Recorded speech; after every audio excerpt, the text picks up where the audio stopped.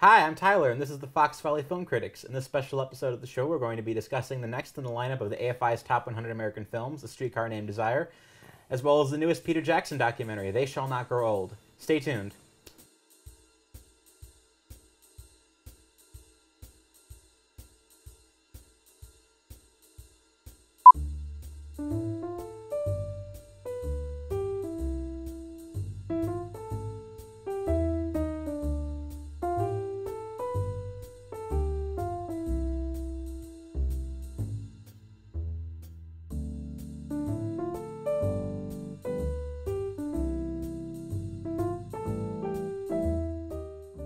Hello, and welcome to the show, brought to you by Groupthink Productions and FVTV. Joining us once again is our executive producer, Darrin.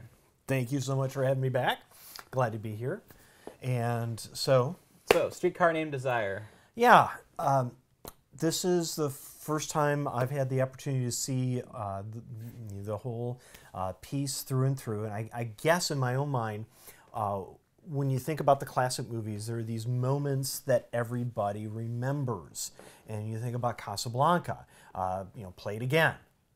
You think about movie after movie, they have that moment that defines it, that even if you haven't seen the movie, that is so ingrained in culture, in pop culture, that it's something that's out there. And Streetcar has that moment that you see and experience over and over again in pop culture. And then, of course, is the moment when Brando yells out, "Stella!" And I intentionally brought that to your attention because I know you have a great collection of Simpsons. And those of you who may not be familiar with it, there was an episode where the good folks in Springfield put on a musical version excuse me, of A Streetcar Named Desire labeled "Oh Streetcar." It's so bad. The clip's on YouTube. If I were braver, I would put it right here in the video recording, but YouTube would just flatten this channel. Right. So I'm just gonna put it's in the down below in the credits. Notes. Yeah, in the notes. It is the worst thing I've ever heard in my life. Like everything you could possibly do with A Streetcar Named Desire. Yes. This dour, dark show about like a destitute Southern belle going to New Orleans for help, only to get thrown in the loony bin at the end of it. And and there's you can rely on the kindness of stranger. Like that is the worst possible song you could put there. That's like you missing the point to 1,000. Yeah, well, which is musicals. Stella, you're putting me through hella. And by the way, Ned Flanders comes off as just absolutely ripped in that film, which is an homage to Martin Brando, who in this film was just a physical specimen of a man. And this came at the moment where Hollywood kind of shifted axis from like clean cut movies to kind of the gritty. This is like pre-1960s gritty Hollywood. Oh, absolutely. I remember reading in the biography American Rebel, which is the biography of Clint Eastwood, that they were looking for more people like Brando because of the success of this film. They wanted like people that were like bad boy, rough around the edges look, and Eastwood almost qualified, but he had bad teeth, so they shipped him off to Europe, and then he made his fortune. So it all worked out in the end for Clint. But kind of going back to the story, this was a very successful stage play and ran for years and years on Broadway. Tennessee Williams was the author, or I should say, produced it. Was the writer for for the stage play, as well as wrote the screenplay that became this motion picture. And so back then, it's kind of the opposite of now, where there'd be a successful stage show, they'd make it to a movie. Now, it's a successful movie, let's put it on Broadway! Yay! Frozen the musical. Yes. And so many of the individuals, basically most of the folks that you see on the screen were the people that played the very same role either in Broadway or in the London version of this. And so I guess one of the true treasures of the motion picture is the fact that this is one of the handful of roles that Vivien Leigh played on the big screen. Most folks know Vivien Leigh as Scarlett O'Hara from Gone with the Wind, but her screen life was so short and so limited, and you just see her go across the screen like this, and it's just such an amazing piece. I was listening to the commentary on the DVD to give a little more background and give a little more, augment this.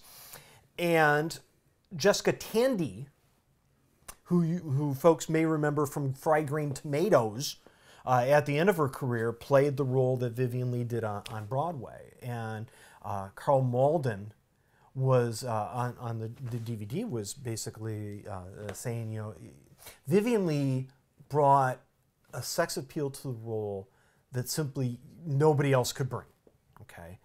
What Jessica Tandy brought, okay, was the other part of the character, because there's more to Miss Dubois' character than just that sheer sex appeal that Vivien Leigh conveyed and was able to do. And it was an interesting juxtaposition to think about all, the decision that was made at the time.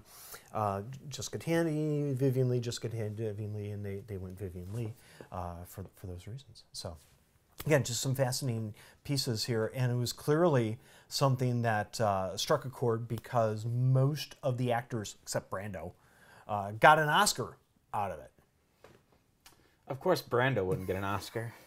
I mean, the guy did go on to become like one of the most accomplished actors in Hollywood history, but right.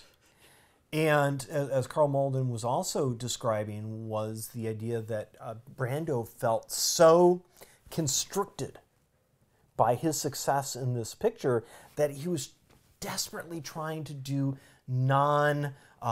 Streetcar Named Desire roles, essentially just because he was so deathly afraid of being typecast as that guy.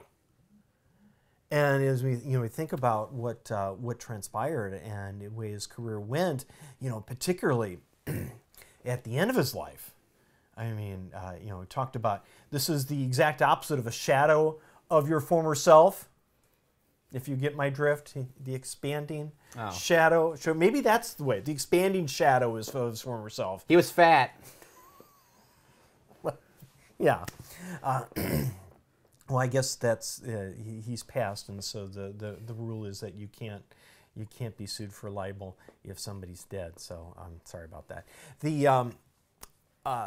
But you think about Apocalypse Now, or even in The Freshman, it's like even a little in The Godfather. Yes, that was not that long ago, and it kind of sad that way. A bit. I mean, he did kind of retread the role on the Waterfront. Yes. Which I don't know how much of that would be is a retread, because he's playing a very different kind of character in that movie, but with Carl Malden again and Elia Kazan. So. Yes. So it was, to me, that was an interesting piece to see, kind of the trajectory of those two actors. Thinking about this as the various steps that they had together, and what was also fascinating is that they had that history, and they got to bring that on stage, on screen with them. That's all the time we have for this segment. Join us for the following segment. We'll be discussing They Shall Not Grow Old. Stay tuned.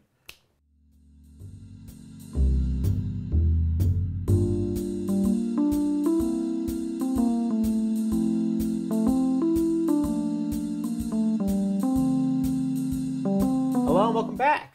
So now we can talk about the cheeriest film of 2018, They Shall Not Grow Old. So. Which is just an amazing work of art, that it has a very limited release. If you have the opportunity to see it in the theater, I was not expecting 3D glasses. I was not either. And said, "Oh, please take your 3D glasses." Wait a second, World War I in 3D? What was that? Just that Simpson joke where it's just like, No, that was an old SCTV. They ripped it off of this. Oh, sure. So, but yes, so essentially, right? Ooh, that's so scary. Ooh, watch out. They did that in Hondo too. There's like 3 or 4 shots where the knife gets really close to the camera. Wow, I almost got stabbed by an Indian. Oh, yikes. So there was not 3D camera work on the Western Front during the First World War. So essentially Peter Jackson retooled, reworked, colorized, added a 3D component to some of the footage, and actually, they, as part of the little vignette they showed at the conclusion of the picture, was pretty striking how they were able to recover so much footage that largely had been not looked at because it was either washed out or too dark, and they were able to retrieve images, able to salvage images and film that otherwise had been lost and nobody had really seen for a long, long time. And so it was really just an amazing achievement. And I think what's important to note is that it was specifically commissioned by the Imperial War Museum in London, England, to commemorate the 100th anniversary of the armistice ending the First World War, or the Great War, as it would have been known then. That's like the Simpson joke, where Grandpa Simpson is like, "I fought in World War I. Why do you keep calling it World War I? There's only been one of them." "Oh, you'll see." But yeah, everything can be analogized either through Seinfeld or The Simpsons, which is in this episode especially. Yeah, exactly. So what made I think this is all the more poignant was the fact that it was truly done in largely done, at least. There wasn't, I don't recall a narrator per se, other than maybe slides on the screen essentially advancing the story forward. The Imperial War Museum had hundreds and hundreds of hours of interviews with soldiers who had fought on the Western Front. Good grief, yeah. And they used those voices, essentially voices from the grave. The fact that most likely none of them are still alive. They would all be 120. So. Right. I think they just lost the oldest living World War II veteran, who was 112. Yeah. So that's add another 30 years to that. Right. And because of that, it's even more poignant to hear their stories, especially in the vignette showed the film of the soldiers as they were getting ready to launch the attack, and basically said every single person that you see in the shot within 15, 20 minutes, a half hour is either going to be dead or severely wounded. Yeah, I mean that was part of the post. That was part of the end, right. Which is honestly I think that's getting discussed almost as much as the film itself. If you like how they did it. Yeah, I mean, when I posted my review on Legal Insurrection for this, like that was like half the discussion was like, did you stay for the end? Did you stay for the end? Because he talks about the process, and when you realize just how many of those, as you're saying, the shots that just had been just so in disrepair that no one had seen them in 100 years. Yeah, you realize just how much of this is being seen for the first time, and how much the work is just spectacular. Like, right. There are a couple shots that that look like they didn't put enough time into them, but like just a couple, but like. Most of these look like HD footage, in perfectly framed, perfectly. They fixed the frame rate so it looks absolutely fine, that's just spectacular in and of itself. I mean, the only complaint I've heard about this film is that there's no narrative, like there's no central character or narrative to it. It's just kind of a mosaic, right? Which basically works, but I can at least see that point, is that there's nothing driving the film beyond just the experience, right? The scent. Some of the most poignant images were of the wounds. To think about being in a trench, ankle deep, knee deep, maybe even higher in water. Think about weather like we have today here at the end of December 2018, where it's very, very cold outside, but it's not like you got to go, we're going to just put everything on hold for a while, we're going to go get warm. No, you had to man the trench, and that was where you were supposed to be, and if it was wet, you were wet. And you stayed there, and cases of frostbite, severe, was called trench foot. That's the grisliest shot, a couple of the grisliest shots in the film, which is the people that are completely succumbed to trench foot, like just open veins, open skin ripped off. It's just in 3D, and even more difficult to contemplate was how they were able to do what they did, and the heroism that was required to make that kind of sacrifice, to be there when you're facing that, when you know you may lose your feet. I don't think I knew they were going to lose their feet. They noticed their feet were gone one day. Yeah, and so but on the whole, it was just a mesmerizing experience. Like I said, there's no central narrative, but it certainly went through the various aspects of the war that, if you're familiar with the significant battles, whether it be the Somme, whether it be Passchendaele, whether it be the final push after the failed German offensive in 1918, that there was at least that historical component built in, and you get a sense of where the story was and how things were going to continue. It wasn't specifically around any specific historical events, though. The way Jackson described it was just that it's the experience of being a soldier in the trench, right, irregardless of what side you're on. Although it's specifically British related because they have British footage. Right. I mean, I'm sure there's probably German or, oh gosh, can't imagine how bad the Russian footage is at that time would have been, because if they would have shot anything at all. But that was in the differences. That was a completely different style of war.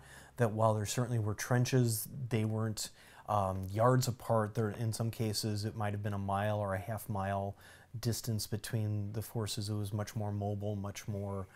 So what was truly unique about the Western Front was the trench system, and how the two sides for years and years and years were just stuck.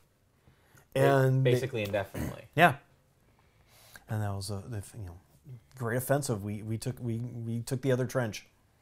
That was a successful offensive, and we spent 1 million shells and X amount of lives to get there. And then usually there would be a counteroffensive, and they take their trench back. So.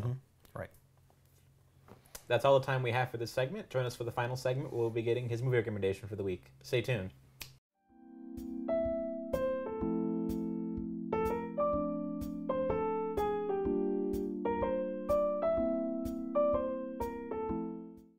Hello and welcome back. Let's pass things over to him for this week's movie recommendation. All right, glad to do that. So this is a film that I discovered in the Criterion Collection, and it was actually a film that I did see back in the day. As a matter of fact, it was probably one of the first R-rated movies that I watched. Sorry, Mom and Dad. Called The In-Laws, but my sisters took me, so they're in some way responsible for this. The stars of the motion picture include Alan Arkin, include